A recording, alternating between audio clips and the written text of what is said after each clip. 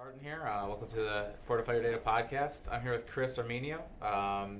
So we're just jumping right into this. We both kind of walked in just now. He got here. I was here just maybe 10 minutes before him.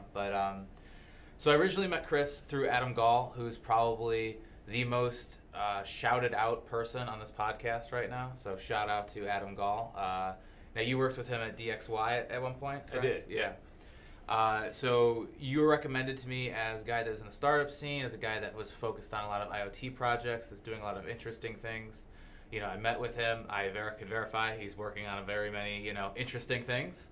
So want to have him on the podcast. So I'm going to let you kind of give us the rundown of how you got into IT and kind of what led you to where you're at now. Sure. To start with, I was doing defense robotics down in Pittsburgh for a while, and then right about the time that IoT kind of started getting big, around 2010, 2011, started kind of playing around in that area. And what brought us back originally was an opportunity with Launch House to be part of their accelerator. And that was kind of my first company in the IoT space. That was IoTos. That didn't work out as most startup companies do, and that's completely fine. You have to learn lessons, and you learn the most lessons from failure. So from there, the nice part about that was that I had become familiar with DXY, and when I left IoTos, went over to DXY and then got to meet just a ton of great people over there. They had a really great talent pool over there, Adam Gall being one of them. And then from there, kind of on the side, I started playing around with IoT as it relates to the beer and beverage industry. Sure. And that's kind of where I am today. Working for, or I guess, part owner of Breakwall Analytics, and we focus mostly on IoT or industrial IoT as it applies to the beer and beverage industry, and that's mostly because one of our co-founders is also owner of Platform Brewery. So essentially, there's a little bit of cross. There's a lot of cross-pollination there. We're Sure. kind of like the R&D arm of Platform Brewery. Okay. Yeah. And just to touch on a point that you had made, I guess. So in the startup scene, you talked about having some lessons. What are some of the key takeaway lessons that you had from that startup experience? The key lessons I think are there's a lot of companies out there that want to, I guess, kind of help you with your startup, and you need to be wary of, I guess, everyone's kind of intentions and what their incentives are. Sure. So, for example, a lot of accelerators, if they're using state funds and they have some sort of metric that says, okay, how many of these companies are actually successful? One of those being, did they get follow-on funding? So they're kind of in a spot where they don't really care where the money comes from. They just want to see money come into some of their accelerator companies, and so you run into some issues, and that's fine. That's part of the whole game, right? The whole startup game. And I think that was the biggest thing that kind of came by me. I was very focused on the technical aspect of all of that, and didn't spend a whole lot of time kind of looking at the non-technical business finance aspects. Sure. Yeah, no, it's always interesting to hear from people that just recently got out of their first startup, or maybe had tails from their first startup, versus somebody that just started their first startup and is just interacting with that accelerator, or starting to understand what venture capital funding is, things like that, and they're really bright-eyed and bushy-tailed generally. Yep. And it's funny because everyone walking out of it is just a little jaded. Yep, exactly. Yeah, so. And that's why one of the choices that we've made is that we try to kind of self-fund as much as possible. So we do some side contracting that pays all of our bills so that we can kind of do our own startup thing. And now that startup, Breakwall Analytics, you are the CTO, co-founder. Correct. How do you, so give us kind of a deeper dive into what you guys are doing over there.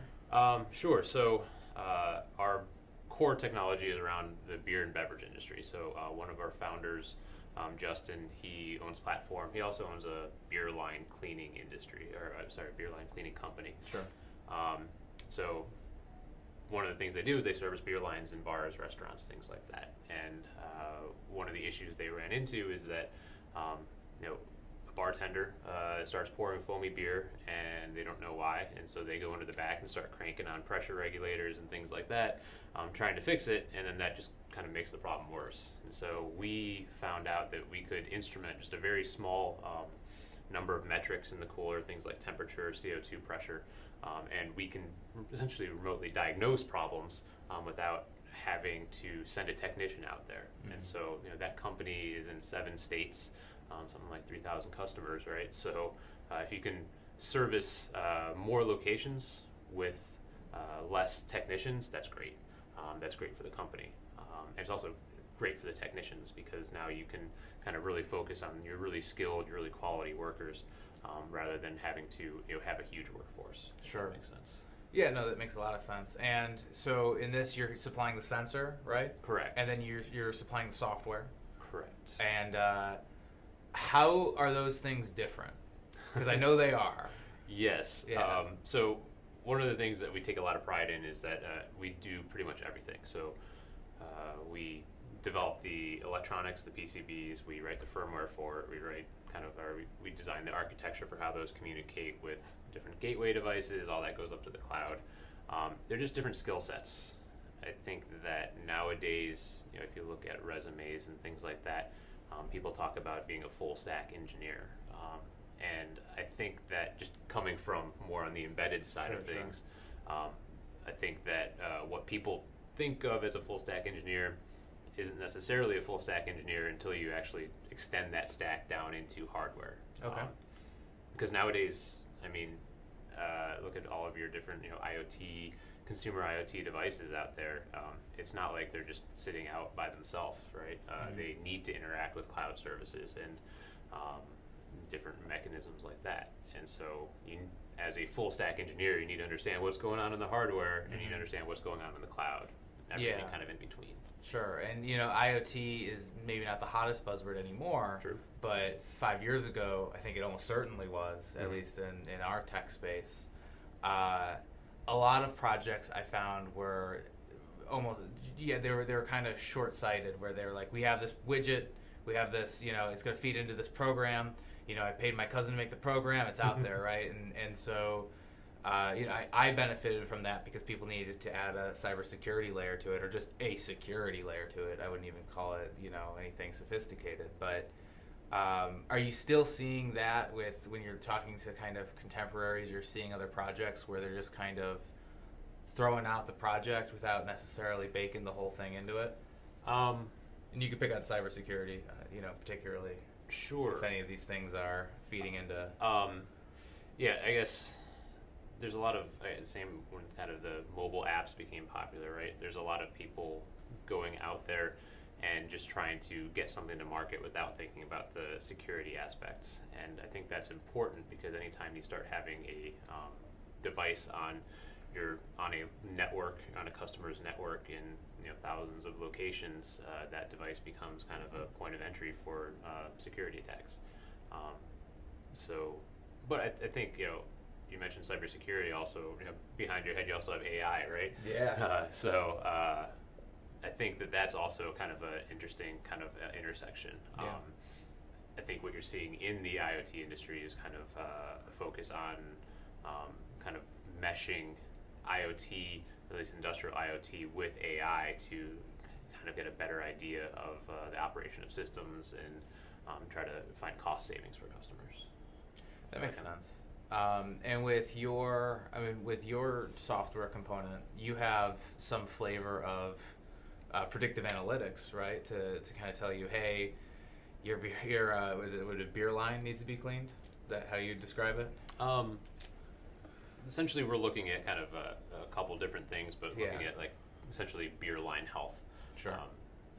Is there like a little health meter that goes down every time you lose a point? Well, there's a lot of stuff that plays into it, like cooler temperature. Yeah. Is your cooler at an appropriate temperature? Is your glycol unit that keeps your beer cold from the cooler to the actual tap, is that operating correctly? And you have CO2 or your CO2 pressures within an acceptable range. But so we're looking at kind of all of those kind of at the same time to get that kind of health metric. Yeah. And I think, as you mentioned, like predictive analytics, predictive analytics, also kind of machine learning are kind of the, I guess, buzzwords nowadays. Some buzzwords nowadays. Sure. Well, AI has been smashed into like deep learning, machine learning, general AI, things like that. Yeah. It's kind of still under that umbrella, but there's definitely, the deeper you get into it, you'll have people that are like, I just do machine learning. Correct. I just do this. And then it can get even more granular where they're like, listen, I do this flavor of machine learning. Don't talk to me about anything else. Yep. You know, and I tend to appreciate that because then they're really focused on what they're doing. I was actually at a conference on VR, and there's a VR guy kind of talking about AI, and he's like, yeah, you know, we're implementing a lot of general AI in our VR. I'm like, really?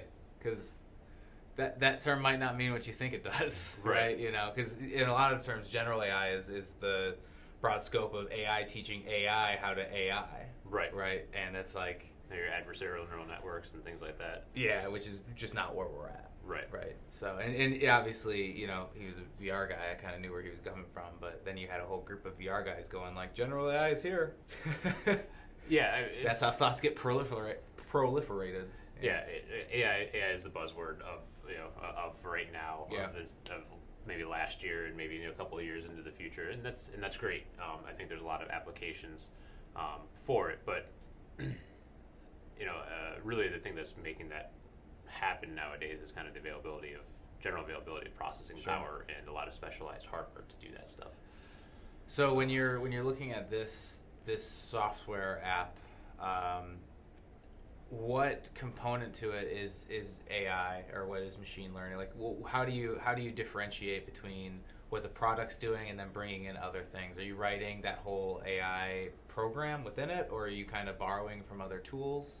Kind of borrowing from other tools. So some of the stuff that that I guess we've learned, at least within the concept of industrial IoT, is for example, cooler temperatures, right? We can look at a cooler temperature and say over the past 24 hours and see kind of where your defrost cycles are and what's the general health of the cooler. But the thing is that those don't necessarily take into account things like what's the external temperature, right? So if my dad's an HVAC guy or was an HVAC guy when he was in business, and one of the things you always know is that when on the hottest day of the year, you have the most failures of coolers and any sort of chiller, that type of thing. This week's been rough running a data center, right? Exactly. So you're very familiar with that. And so those metrics that you're so used to being stable, say in the winter, for your cooler, now kind of just go all out of whack. And the question is that normal, right? Should we be sending out notifications that something's wrong with your cooler, or is it just because it's hot outside? And so what we're looking at doing is kind of taking all these data points that we've been able to collect with our industrial IoT system, right? And starting to try to pick out trends using machine learning and basically saying, hey, is this normal operation of the cooler? Is this normal operation of the glycol unit? And I think that's the important part, because you can't just rely upon thresholds, right? Thresholds don't take into account enough of other information that something like your general AI can. Right. And now, as far as the data you're storing, is that forever building? Basically, it collects all these data points, then it's like, all right, for the last year, we know this to be true of your beer line. We're going to keep that because then we're going to have a 5-year analytic report and so on and so forth. Exactly. That's something that I made the decision on very early, is we want to just store all of this data that we collect. So temperatures, pressures, things like that. Because while it's not necessarily useful right now, down the road, I think that being able to find a good data analyst, essentially, data scientist, bring on a good data scientist and basically sit them down in front of years of data, and then kind of turn them loose and let them try to pick out the different pieces. I think that's really important. Well, then they could also build a more sophisticated product, right? They could be like, all right, well, these are the things we know that people don't pay attention to that are huge factors, right? Exactly.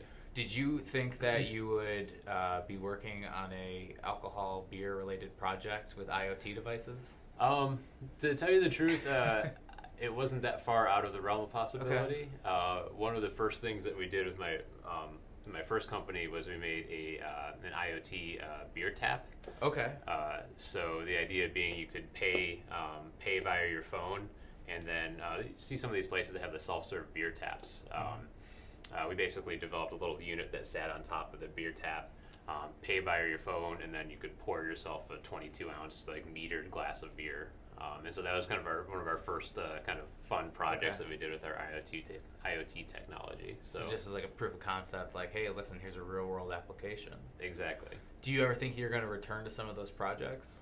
Probably not that one, because as part of that whole, I guess, IoT issue, that's actually now patented. I'm an inventor on the patent. I own no rights to that patent, so I think we're going to leave that one alone. So what's the status of IoT then? It's dissolved. It's dissolved, but you still can't access its patents?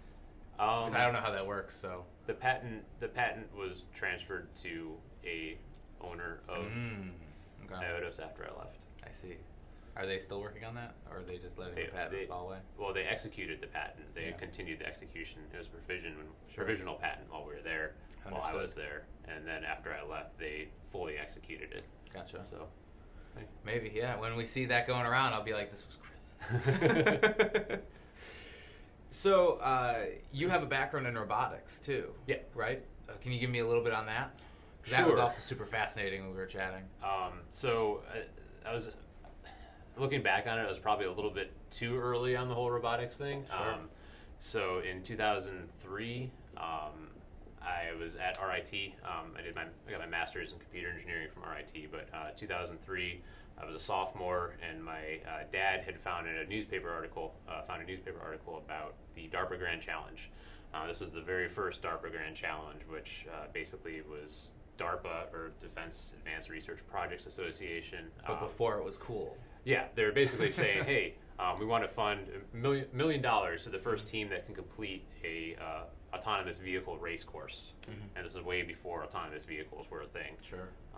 And so $1 million, first team that could do it. So I founded a team at RIT to try to compete in this challenge. So back in 2003, 2004, we took a 91 Geostorm and tore all of the interior out, put actuators on steering, brakes, throttle, convinced some companies to give us very nice GPS systems and LiDARs, and that's basically how I spent my college nights and weekends. Yeah.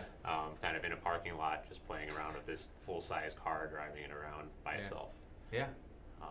So that's how I got started in robotics. Yeah. So and that feeds into, how does that feed into IoT, right? Or at least in your specific situation? Being a computer engineer, RIT tended to focus their computer engineering curriculum on processors, right? So their ideal case would have been that everyone who went through this program wound up working for AMD and Intel designing processors. I kind of took a different approach. I really like seeing things happen in the real world, and I like being able to gather information about the real world, and I like kind of where the real world intersects with electronics, if that makes sense. And so robotics allowed me to kind of play around with taking electronics and making things happen in the real world, and IoT now is allowing me to kind of sense what's going on in the real world and get that into the electronic domain and do something interesting with it. Well, and that kind of feeds into kind of your sentiments earlier about being a full stack developer being a little more than what the standard definition is, right? Yep. And so I guess with that kind of mentality, which I appreciate quite a bit, how do you view the future of like just software developers in general? Because I'm seeing a lot of shifts in how people look at that, right? There's some that are, hey, I only am trying to do blockchain software projects, which is a whole subset. But there's all these weird specialists, but then there's also a lot of people that are working on kind of that firmware layer, just writing the bridge between hardware and software. Do you think that there's going to be a bigger need for more people that are really crossing those barriers, or do you think there's going to be more of a need for specialization? I think that it really depends upon the person, right? And the application. I think that there's definitely always going to be a need for specialization. As you mentioned before, there are engineers that are very, very much into one specific type of AI, say, neural networks or adversarial neural networks, and that they're very, very good at that, but they don't care anything else about genetic algorithms or any of the other general AI stuff. Yeah. And there's an application for that. There's a need for that, but there's also a need for kind of the jack of all trades that isn't necessarily deep in any given area, but understands how all these areas kind of interleave. And so I think that going forward in the future, you're going to need both of those, honestly. Sure. Because when you're down in the weeds, you're not seeing kind of the broader picture, and when you're seeing the broader picture, you're not able to go down into the weeds, right? And so you need to have some interplay between all of those. Sure, you have the guy at the 10-foot level and the guy at the 1,000-foot level. Yeah. I guess I like that. I like different perspectives. As far as like just IoT in general, what do you think are going to be the next like major advancements? Like, what do you kind of, since you're kind of more in it, you've been in it for a while, what do you think the next like step is? Do you think it's going to keep gaining traction? Do you think it's going to feed into some other technologies? I think it's going to feed into AI, honestly. I think that, I guess if you think about, a human, right? Part of what makes our intelligence up here so great is the fact that we can gather data from our environment. Visually, we can pressure sensors, temperature sensors. So I really think that IoT or IoT is essentially creating the same concept, right? You have this AI, but you need to feed data to that AI. So IoT or IoT essentially takes data from the real world, collects that, and then is able to feed that up to that general AI that can then make decisions, specifically in the IoT, industrial IoT area, can make decisions that can affect business processes and help save companies money. Does that make sense? That makes sense. Yeah. So in the buzzword bingo of 2019 between blockchain, IoT, and AI is your favorite buzzword. Yeah, I think it has the most application. Yeah, no, I definitely get that, and I'm seeing AI kind of pop. Again, kind of feeding back just because it's still fresh in my mind that augmented reality, virtual reality, they're using a lot of neural networks really to test a lot of this stuff, to see how it's going to feel, to simulate some things. It's funny because in the other side to that was they were all of their business applications were run on the Unreal Engine. Huh. So like one of the examples was they had a car that somebody was working on. They put on their headset, their Google Glass or whatever. Or it wasn't a Google Glass, but a headset. Yeah. And they looked at it, and it was the car, but overlaid the car were directions to fixing it. So you saw like unscrew. It's all there. But the underlying technology was a bunch of like predictive analytics to tell you what to do. Like it's just this flow chart. If this, then this. If this, then this. And he went down, and I was like, oh, so this is almost like an AI course, right? Because all the guys I was talking to that were presenting though were just the guys that were building out like the user interface, but the underlying hardware was all just a bunch of AI guys. So that was pretty. It was a fascinating thing to kind of like look at, and I guess. I was at a talk a while ago now, but it was scary with facial recognition. Some of the things going on with that are just like, well, but that's all deep fakes, which is another part of that umbrella of AI. Right. Yep. And it's kind of it's absorbing everything, much like Columbus absorbed its neighboring suburbs. I mean, Cleveland to a particular extent too. Yeah, just for sure. Metro area of Cleveland is huge. Yeah, it's slowly, more and more of those neighborhoods are being taken over. So when you look at, this project, and I think that the other, and all your projects, they've all had a kind of like you start this, you go in, and then you phase out. You're working on some side projects with your consulting. Yep. Obviously, I know you can't go into like the nuts and bolts of them, but on like a high level, what are some other things that you're working on? Sure. So we have a customer. They're a large local company, and they have developed a robotic exoskeleton for paraplegics. So essentially, this is an exoskeleton that someone who has lost the movement of their legs, can strap on, and it will actuate their hips, actuate their knees for them. Essentially, it gives them the ability to get out of a wheelchair and actually start walking around. It's really, really cool technology. They've been working on it for a long time, and we've helped them in terms of kind of the Bluetooth implementation there, as well as writing an app that allows a therapist to actually control the different settings of that exoskeleton. For example, how far forward the knee should go, how fast, things like that. And is that in like production? It is in production. People are walking around with that. Yeah, in the U.S. as well as I think we're up to like 14 different localizations for the app because it's in so many countries. Sure. And that's for just legs, or is that also arms? Just legs. How far? Okay, so just legs. Yeah, it's a waist lower down, body exoskeleton. Interesting. Do you think where do you think like exoskeletons are going to be? Do you think that's just like, if somebody's body is just starting to give out, they're just going to start adding exoskeletons to them? Like, I mean, honestly, you're already starting to see sure. it, I guess, two different applications, right? The first application being for people who've lost the use of their lower body, for example. The other application that you're seeing is to, I guess, either prevent damage. So you see this a lot in manufacturing facilities, your different car manufacturers and whatnot, where people will actually wear exoskeletons that prevent repetitive use injuries. Okay. There are exoskeletons out there where literally someone can sit down while essentially standing, and this exoskeleton kind of supports them. And the next application I think you'll see of exoskeletons is augmentation, and there's a lot of research going on this in the military aspect. I'm not sure if you've seen like any of the videos of people like the super armor kind of things. Yeah. Essentially having people be, or I guess soldiers be able to carry large amounts of weight over long distances, essentially like a human forklift, right? Yeah.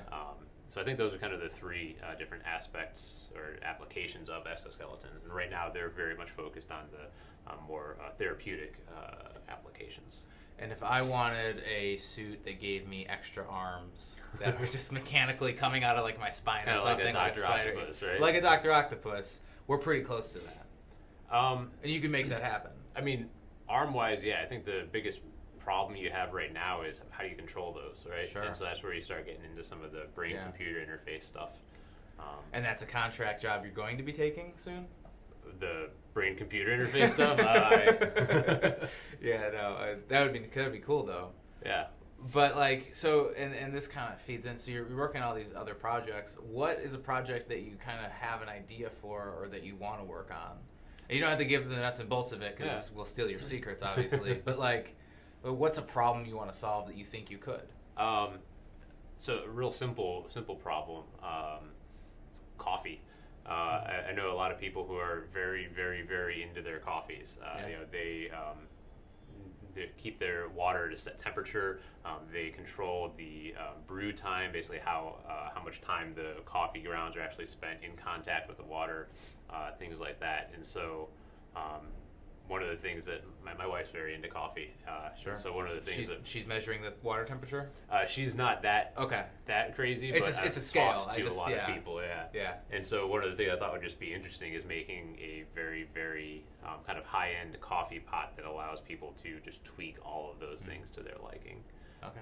And that's kind of, again, getting back to the whole taking data out of the real world, doing something with it, but then actually being able to kind of actuate something in the real world, make something happen in the real world. And that would be coffee. No, that's definitely like an admirable goal to have too, right? And I definitely appreciate those kind of applications.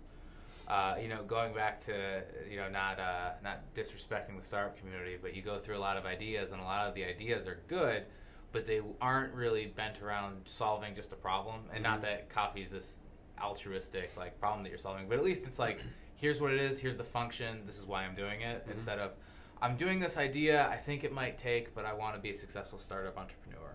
Yes. I think you see a lot of people out there who don't really care what they're working on. They just want to have a startup. They want to be successful in the startup scene. And they want to be successful at being successful. Yes. Which is it's an interesting thing. I like being successful, or at least striving towards it. I do too. Yeah. I do too. but I like being, I guess, passionate about what I'm working on, and not to say they're not passionate, but have some investment, I guess, in it. I don't know. Sure. Well, there's a technical part of that too, right? Being able to balance being a technician, being kind of an inventor, and then also being able to market your product, and also being willing to accept those accolades. Yeah. You know, especially in like the cybersecurity world, there's a lot of people that talk about it on a very high level, and there's a lot of people that used to be in the weeds and then talk about it on a high level, and then there's just the people that have just always kind of been there and been like, you know, with their quips. Mm-hmm. And I definitely flirt with that line these days, definitely more now than ever. But there's just a lot of technicians, though, in cybersecurity particularly, that I know that have invented great things or created wonderful things and want none of the accolades. Right. And it's this weird thing where I'm like, wow, I've never like not wanted to have like kudos, right? Like I don't just do it for kudos, but I've certainly never been like, you know, oh yeah, I'm just gonna make this, but give somebody else credit for it because I don't want anyone to talk to me about it. Right. I mean, it's kind of the engineer mindset, Yeah. right? You see a lot of engineers who just don't want that public spotlight. They just want to sit in a cubicle. My roommate in college, that was what he aspired to. He wanted to just sit in a cubicle all day and just write code and not have to interact with anyone. And that's fine. I mean, a lot of those people are brilliant, like you said. They come up with great ideas. But they sell themselves short very frequently. And you know, like in one of my buddies that has developed something pretty fantastic as far as putting security measures on like quick mobile apps for phones. He just wanted to create and be done. I'm like, you could have definitely made a lot more money with different people. Yeah. You know, and so that's like that line. And I guess where I'm going with this is, so you've obviously flirted that line. You're a technical person that, you know, maybe it sounds like you went through your first startup and you were very much more looking at it from just a technical lens, and that kind of opened your mind to looking at things from two viewpoints. What's your advice for somebody that's kind of in a similar spot? Like, how did you overcome being just that technical guy? I guess it's just realization, right? Like you said, when it comes down to it, you can work on something, you can develop something, and that's great. But I'm gonna eat these words, but I have come to really appreciate what good marketing and sales, a good salesperson can do, right? Just because you made something doesn't mean that anyone knows about it, and doesn't mean that people know that they want it or know that, you know, it can help them. And so being able to market that, figure out how to market it, where to market it, and then being able to sell that to somebody, that's a whole separate skill set that is completely different from the technical execution. And it's important. Yeah. It's important. And it pains me to say that as a very technical guy, but it's a very important part of making a successful product. Yeah, you know, and that ties into, I remember working with some sales guys at Cisco, and I gleaned how much percentage they were making on the overall deal. And my brain was just like, how can you like give somebody this much of the, why don't you just make the product cheaper? Like, why are you like, the guy's just walking in and, you know, but that, when I realized what goes into a sale and those, even just having that connection, if you don't have someone on your team that has that connection to the person that's going to spend a lot of money on the product, then you know, you can have the best product in the world and it doesn't matter, which is a tough pill to swallow. It's just genuinely, it's tough. So I definitely get that. But I remember the first time I heard like what sales guys were making, I'm like, what? I mean, I'll still say I think it's probably a little more than they should be. They should be appreciated. Sure. But I don't know. A lot of the sales teams can sometimes be kind of like a, you know, boys club. Very some, I guess, fraternity aspects to it. There's definitely that there's a competition feel, and this is more from looking at how bigger sales teams are organized. At least in my situation, like I know. Like I work for a mid-sized company now, but like, and our staff's not quite like that. But when you have a robust sales team and you're pitting guys against each other and you're doing like these weird monthly goals or monthly competitions, or, you know, we'll give you a $50 Amazon card if you do this, and we'll put your name on the wall and say you're better than the other ones. That really creates that drives that weird culture that I think is very alien to the people that are on the far technical side, right? Exactly. Yeah. On the far technical side, at least what I'm used to is definitely more of a collaborative culture, like not competitive at all. How do we make this thing work? Exactly. Right? Yeah. And so I really feel like, you know, on the sales side, it helps to be competitive. It's just a different personality. Oh, for sure. You know, in my experience with that was I was the sales engineer for one of the sales guys. I was walking around just watching him like, that guy better not get this deal. This is my deal. I thought these were mapped out by territory. He's like, that's my named account. And I'm like, okay, this is just different, right? And then, and again, you know, I had to adapt to kind of play both sides of that now. You know, and there's in weird ways too. You know, even with like the podcast, you have to sell people on watching it or sell people on coming on and talk to people about it. Not that anyone's really exchanging money there, but it's still like a weird. You have to be a lot more sociable, and you have to understand that there's like these weird value propositions, which coming from like a technical aspect, I don't know if I always had the full appreciation of that. I guess is the best way to put it. Yeah.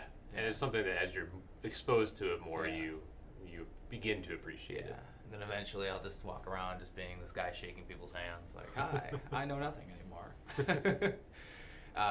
It's like when I was younger, everyone's like, I have all these Novell certs. You know, you don't know what life's about until you have all these Novell certs. You know, like this is who I am.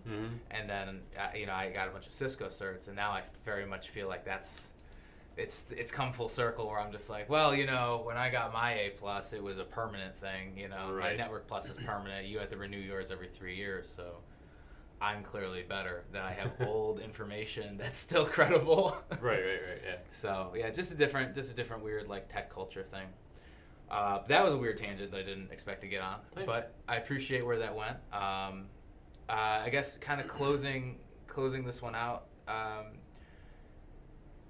What do you want out of like the next 5 years of your technical career? Next 5 years of my technical career? Or your professional career, however you want to put it. Honestly,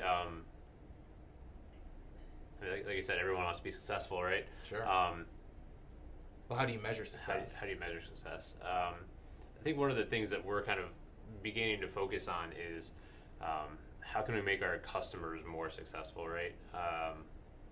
That's kind of one of the tenets of industrial IoT, especially kind of in Cleveland in the Rust Belt, is how can we take some of this technology, put that into some of these kind of aging manufacturers that are in this area to make them more competitive in today's market.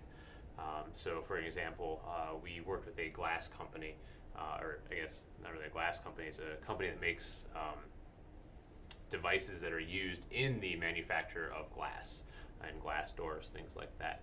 And so we were able to develop some hardware for them that would go into their product, which is then used at your different glass manufacturers.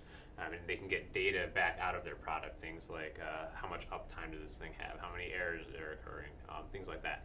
And so that can then feed into, I guess, their analysis of how well their machines are working in the field, help them increase the uptime of their machines and make them more successful. And you know, there are large companies out there right now that are doing similar things.